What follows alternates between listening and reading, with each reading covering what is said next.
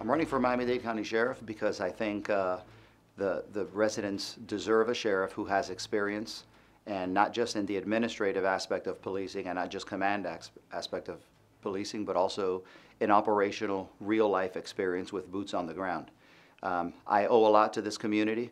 I have 27 years of experience in the Miami-Dade Police Department. I've held every civil service rank. I've been an officer. I've been in the SWAT team. I've been an instructor in the SWAT team. I've been a sergeant in narcotics. I've been a lieutenant in robbery. I've been a captain in 5 different places. And I retired as a major of Special Patrol, where I oversaw the SWAT team, the bomb squad, the aviation unit, the Marine Patrol unit, the K-9 unit, the motors unit, the divers unit.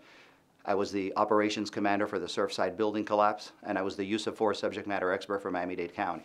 And so I think that level of experience puts me in a unique position to run this police department in a way that's fair, in a way that we end up being a principle-based police department.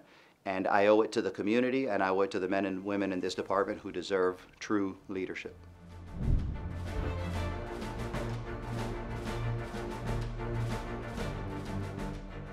I think one of the things we've done in the law enforcement industry to begin with is we haven't done a good enough job of being present. I mean, I think there's a difference between being attendance and being present. And one of the things I've always been wanting to do, I was the subject matter expert for all matters related to use of force or police use of force. And one of the things I think we've always could have done better is communicate with the community and explain to them. And again, be present with them, explain to them how police operate, what the protocols are for different situations, how an investigation works, because it's too late to do that after an incident. We need to do that. We need to front load all of that information so that they, when the public realizes and understands the protocols and the considerations we make when making a decision, and they know that before the fact, I think they're a lot more tolerant to the decisions we make. Even if they don't agree 100%, they understand the considerations that we made before making that decision. We need to fix community relations. That's one aspect of it.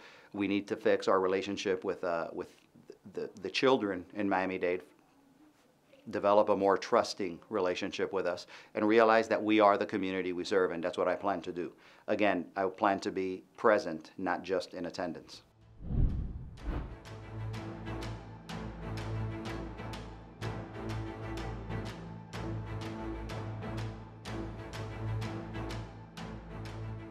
It's one of the things that's going on in the industry altogether. I think there has to be an acknowledgement that mental illness is not illegal, and mental illness does not make you a criminal, but we also have to identify the fact that police may not be the best prepared to handle every scenario, and mental illness is one of them. And so I think mental illness also, we have to look at and acknowledge that it's an issue not just outside of the department, but even within the police officers itself. So there's a lot of programs out there. There's a co-response methodology that's going around the country. I'd like to visit that. I know it's happening right now in Miami-Dade. I'm the kind of person that likes to measure twice and cut once. And so we need to look at the efficacy of this program and see how we can either magnify the program if it's working, but also pivot and look for other solutions with our county partners, with even our state partners, and see how we can maximize our efforts with dealing with mental illness. But I think it's really important to deal with mental illness within the department too.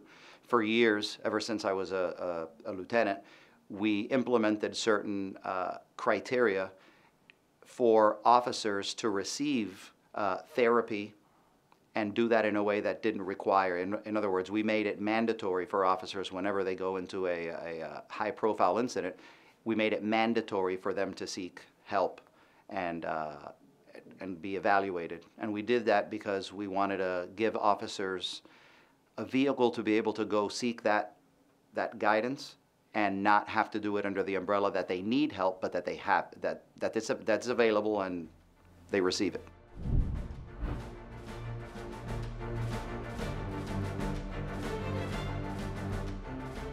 I think the role of the sheriff, we have to acknowledge that there's different jurisdictional responsibilities. And I do believe that as a sheriff, my main focus is public safety, and public safety is influenced by the number of information or the amount of information we get from victims and witnesses. So I never want the Miami-Dade Sheriff's Office badge to be identified or associated with immigration status. I don't want that to happen. If your family member gets assaulted or gets robbed in the street, and a person that's undocumented was a victim, or I'm sorry, was a witness, I cannot have that person scared to contact the police because it affects everyone's safety.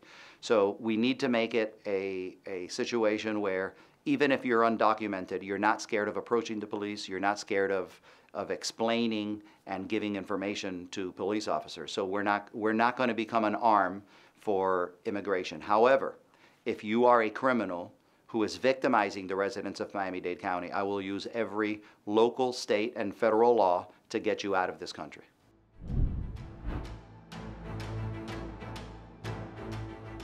I was born and raised here. I've made a family here. I think Miami-Dade is the crown jewel of the state of Florida. I think Miami-Dade is actually now the new New York, and I lived in New York for several years. I think there's so much culture here. There's every race, color, religion, every culture lives in Miami-Dade. We're the new New York, and I wouldn't trade it for anything.